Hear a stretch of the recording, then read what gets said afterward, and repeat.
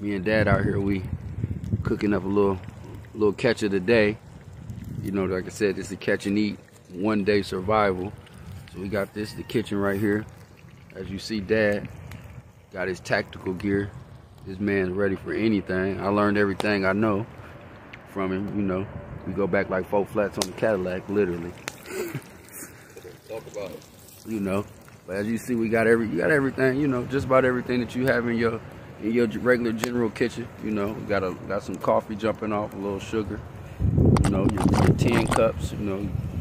Tell me how we packed all that in the car.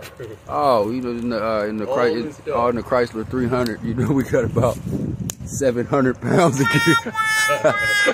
No, but a whole lot. You know, we'll go over here to the campsite real quick.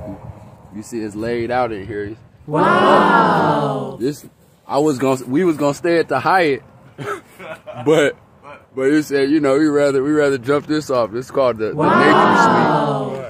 You know, got the heater in here. You jump it off, you know.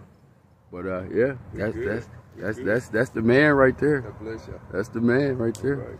That's the man. I mean, I'm all right, but that's the man right there. God bless y'all. G7 Sports.